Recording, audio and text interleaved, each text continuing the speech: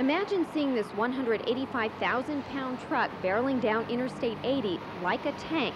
Well, that's exactly what happened for about 4 hours when the suspect led police from Sparks to Gold Run, about 70 miles away. It all began here at Cashman's Equipment when the suspect jumped into the Caterpillar, smashing through the gate. Once on the interstate, Sparks and Reno police, along with the Nevada Highway Patrol, went behind and in front of the truck. In this particular pursuit, there's absolutely no way to stop this stuff.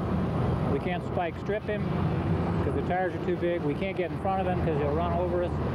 Our basic plan was just to follow him until he runs out of gas. There's absolutely nothing we can do.